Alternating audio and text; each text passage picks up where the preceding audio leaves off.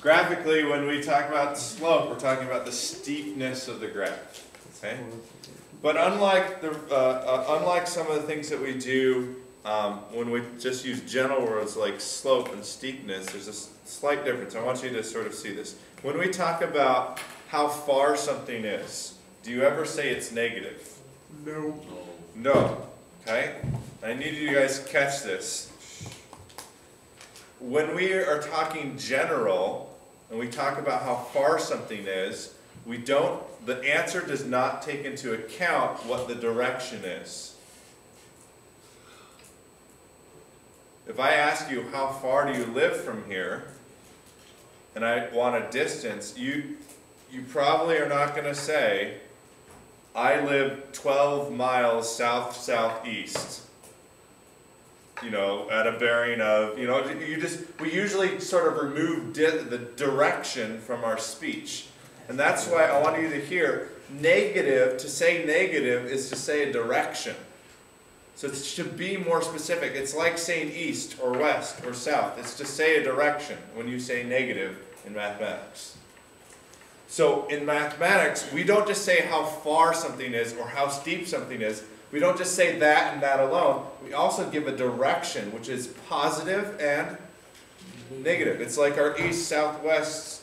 Which one did I miss? North. Okay? That when we talk about slope, we're not going to just talk about its steepness. We're going to talk about whether it goes up or whether it goes down. And when it goes up, it's positive, and when it goes down, it's negative. Okay? So we have two parts to it. It's not just pure steepness. It's about direction as well. Okay? All right.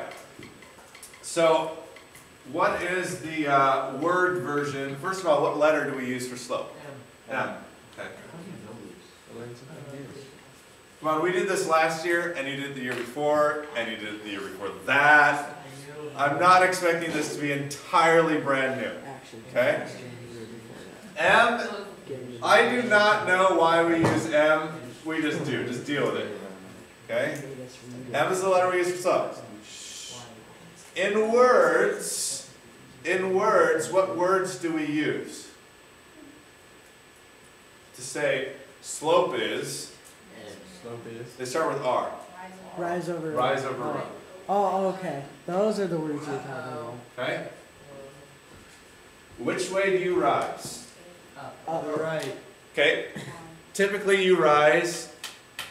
If I said the sun rose today, I didn't mean it was going like this along the horizon, right? Diagonally towards it goes. I'm generally referring to up, right? Now, this word is kind of, it's not as good a word as we probably should have used. We probably used it just for the alliteration of rise over run.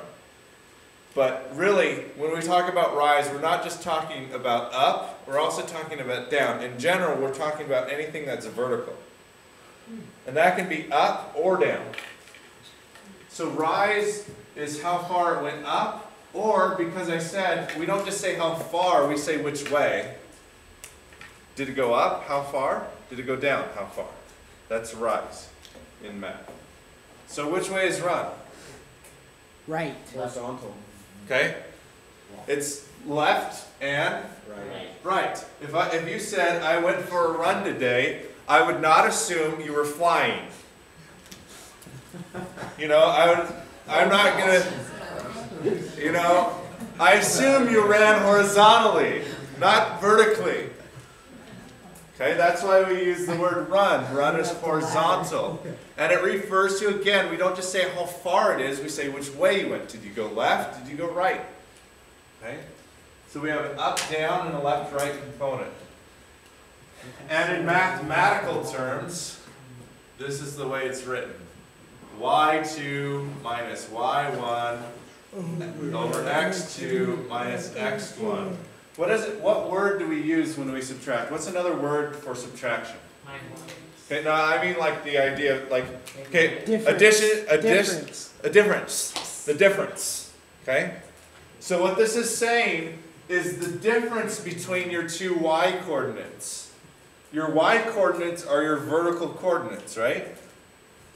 Yes. So what it's asking for is what's the difference this way. That's what's called the rise. How far they are and which way it is.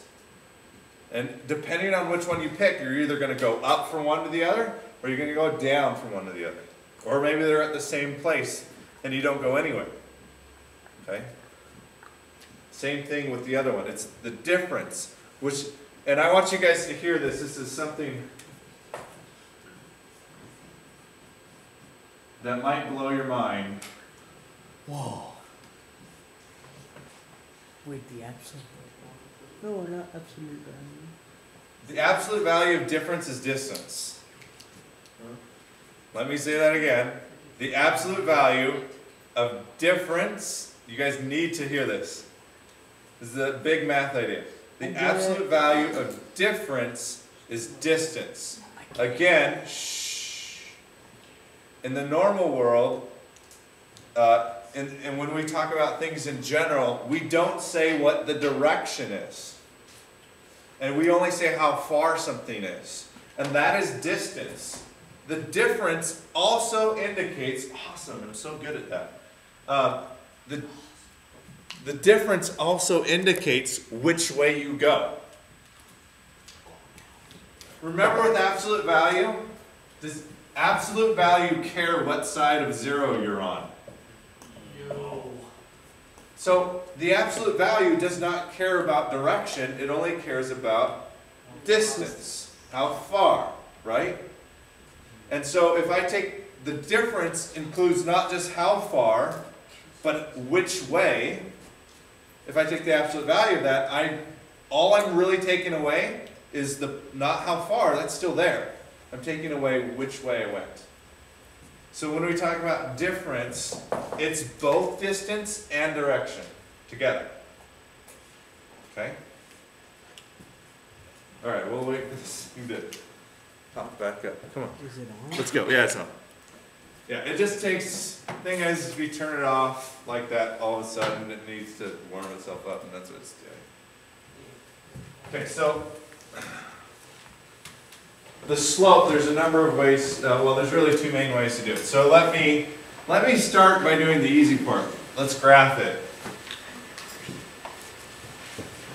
1, 3. 1, 1, 2, 3. I hope all of you can do this.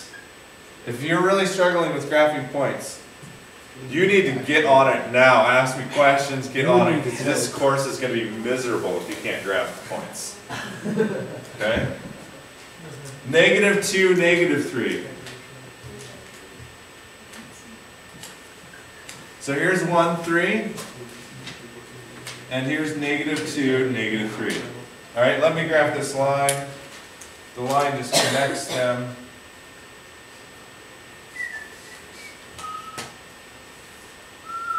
My somewhat crooked line here.